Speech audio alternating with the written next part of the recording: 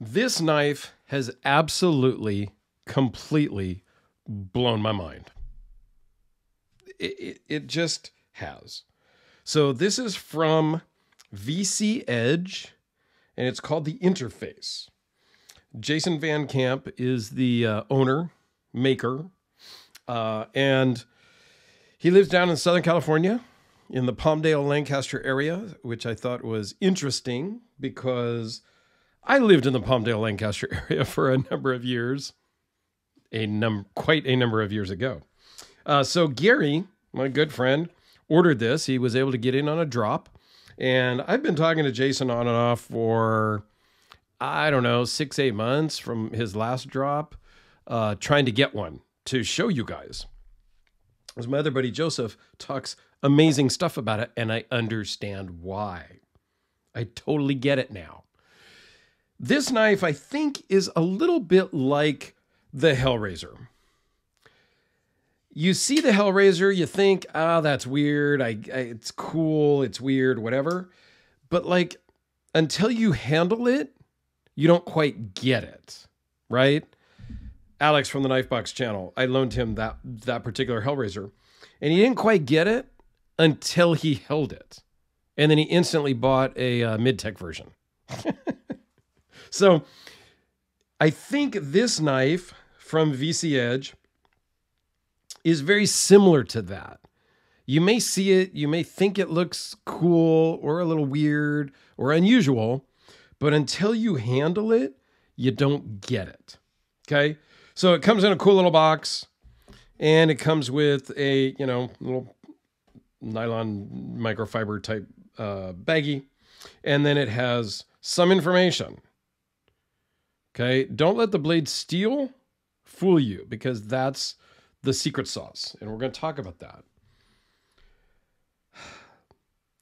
These kind of are not always available. I mean, he's always making them, but he does drops, right? And they sell out pretty quickly, and they run about $770, okay? Depending on some options and some things, depending on how he made those ones. So I think it's totally worth it. He and I are talking. There's a few tweaks that I would like to see. And in talking to him, one of them he already knew about, and he plans to do in his next version, coming out in January, maybe.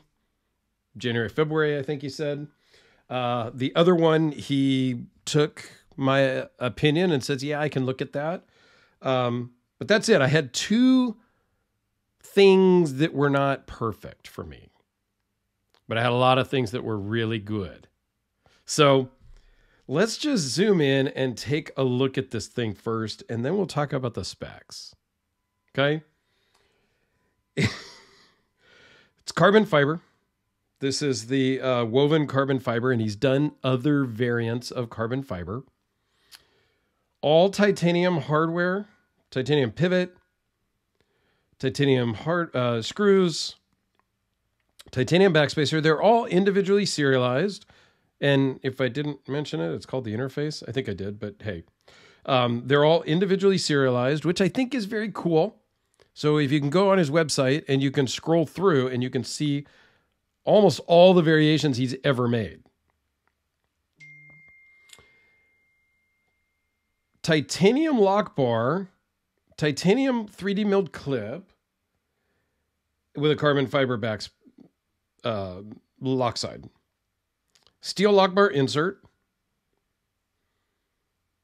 And the blade is where we get to the special secretness. It's a carbon fiber blade body with M390 cutting edge. Now, this is not carbon fiber over the blade. This is just carbon fiber. Okay? I mean, it tripped me out. I was confused by that also. But I have a little magnet here, and it's ceramic bearings and whatnot. But so there's some magnetism there. The blade is obviously magnetized, but not the back of the blade. Like, it legit is not. This is carbon fiber. It's a freaking trip. And I don't know how they make that work. And I didn't ask him for the secret sauce. It's his proprietary way of adding the M390 cutting edge to the carbon fiber blade body, if you will. And there is no seam. Like, with your nail, you can't feel a seam. You can just feel the material change. So what this does is this makes this one of the lightest knives in a full size, I would call this, configuration that weighs in at 1.7 ounces. Yes, 1.7 ounces. And I just did a video, I think it dropped yesterday, of the North Arm that is super light also, 2.7 ounces. So 2.7 ounces, and it's shorter. It is thicker in your hand. Feels maybe a little bit more like a handful, if you will. But 1.7 ounces. Absolutely solid lockup. Steel lock bar insert. And it's got a very unique, which I like, sound that I've never heard before, but it's very reminiscent of the Stan Wilson non-flipper flipper. So let's see if that comes up, if it picks up on camera.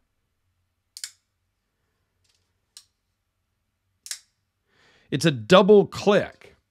And so kind of to demonstrate what happens is when it breaks the detemp ball, there's a click, and then when it locks up, there's the lockup. So if I don't let it lock up,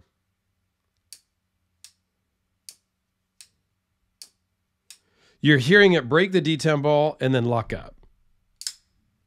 It's very cool, very satisfying. Like, I can't stop flipping this thing. Not that it needed to be broke in, but Gary, this thing's going to be broken in when you get it, because I can't stop fidgeting with this knife. Yeah, it's just amazing. So the two things I had a comment about to Jason was, one, the pocket clip is very strong. It's too tight for me. And you know I pick on pocket clips a lot. And I told Jason this, and he says, yeah, I know. I've kind of gotten used to it personally, him, because it makes sure that it's super retained in your pocket. But he has worked out in his next run to pocket clip to be about 20 to 30% looser, if you will. So I'm super excited about that. So I told him, I think I want in on that next run, because the pocket clip for me here, it just doesn't work for me. I mean, it works. Like, I can get it in and out of my pocket, but it just mentally, it doesn't work for me. I wouldn't carry this around a lot because of that. Okay. The other thing I noticed is there's some sound when you disengage the lock bar. I don't know if that's going to come up on film or not, but let's see. Actually, let me go up here by the mic. So that is on purpose, he said, because there's a little bit of friction fit here of the lock bar and the body to give it some support in here. So he knows that that's a thing. And what he's going to maybe do is polish those two surfaces. So maybe it'll still be a little bit of a friction fit, but it may move smoother and not have a noise. Okay, so he is looking at that. I don't know if that's a big problem for anybody else that has them. My buddy Jason, I think, or my buddy Joseph. Jason's my new buddy who makes these. My buddy Joseph, who's loaned me in things before, he has two of these, so he'll probably chime in about the sound. So let's dive into the specs really quick, since I've rambled way too freaking long now. 4 3/4, just a hair over 4 3/4 closed. Just shy of 8.5. The blade is 3.6 inches. 3.6 inches, and it weighs less than 2 ounces. It's amazing. The edge is the same exact, 3.6 ounces, or 3.6 inches. Blade steel, M390 and carbon fiber. The blade thickness is 0.118. Overall thickness is 0.475. The Sharpie and a AAA Olight i3T weighs in at 1.8 ounces. 1.7, 1.8. I was trying to find something that was comparable. So there you go as your weight comparison. The other thing to note is Jason knows what he's doing.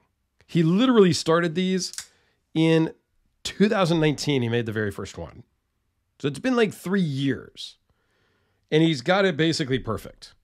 Needs a little work on the pocket clip, but that was not me telling him. He already knew that. I'm not the smartest guy. He knew that. So in 3 years, if he's come this far, I am going to be keeping an eye on him in another year or two to see where he gets to. I'm pretty impressed. So here it is next to Sharpie and a number 2 pencil. Here it is next to Spyderco Delica. Now, Jason's an aerospace engineer. He did work down there in the Palmdale and Lancaster area. I was not in aerospace, but I did, my normal day job down there for a number of years. Back in the early to mid 90s, I was down there. That was the D cell and the AA battery. This is the North Arm that Alex from the Knifebox channel loaned me. Since we pulled it out, the Hellraiser, let's go with the black bladed Hellraiser to kind of more mimic. Let's go with the auto